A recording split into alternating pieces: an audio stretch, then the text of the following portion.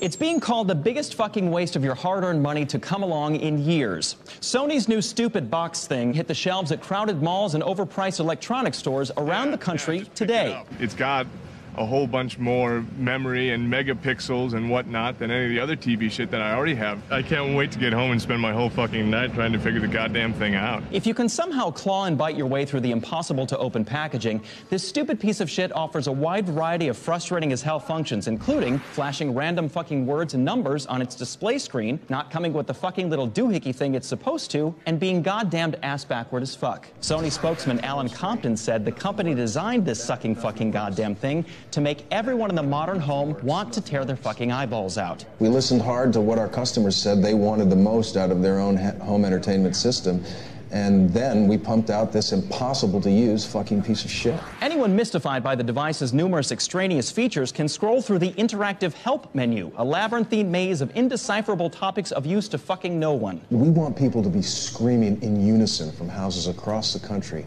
Work, you cocksucking piece of shit.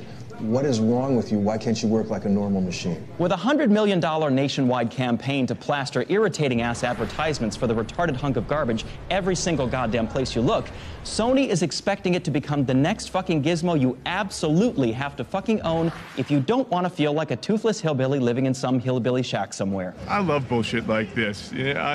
Basically, I'll buy any goddamn thing that I see in an ad. The fucking piece of shit is available now. Fuck. So run out and pick one up and invite all of your friends over to see if any of them can figure out this motherfucking time vampire. Unless one of them is a rocket scientist, Sony pretty much guarantees they'll have no chance.